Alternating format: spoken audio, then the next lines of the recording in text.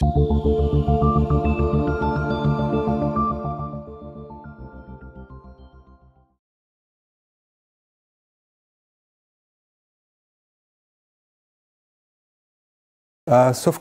plans for the North Sea route, apart from our usual business to transport hydrocarbons as required by the customers, is also to go to seismic segment, and we already made the first step. We bought a modern seismic vessel which is now engaged in the Black Sea coast in the interests of Rosneft, and bearing in mind very high ice class of this vessel, we will certainly be in the Arctic later on.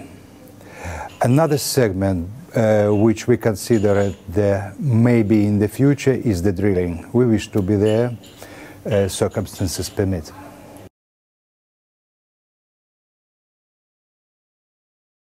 Safety for Sovcomflot is not a slogan, safety is in our hearts, and we understand that safety of the North Sea route should be improved. There was no demand and there was no supply, consequently no supply. At this stage, when we have a demand in transportation cargoes via the North Sea route, we of course have to raise safety. In the first instance, it should be continuing hydrographic service and to plotting new deep water routes, for example, north of the Novosibirsk Islands.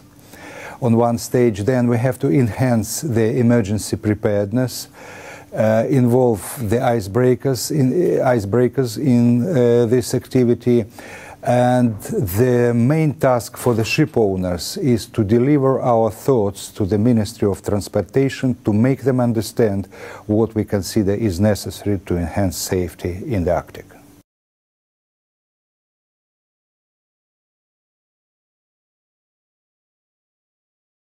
As to the new opportunities provided by the North Sea route, just compare the transit volumes reached in year 2010 and in year 2011. And that is the proper answer. The volume raised nearly 8 times.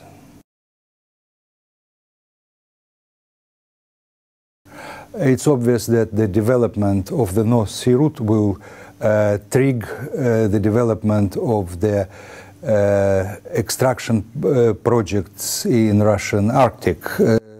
We see that the Yamal LNG project is developing quite rapidly.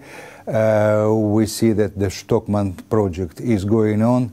So as soon as reliable logistics is achieved, other projects will come to life.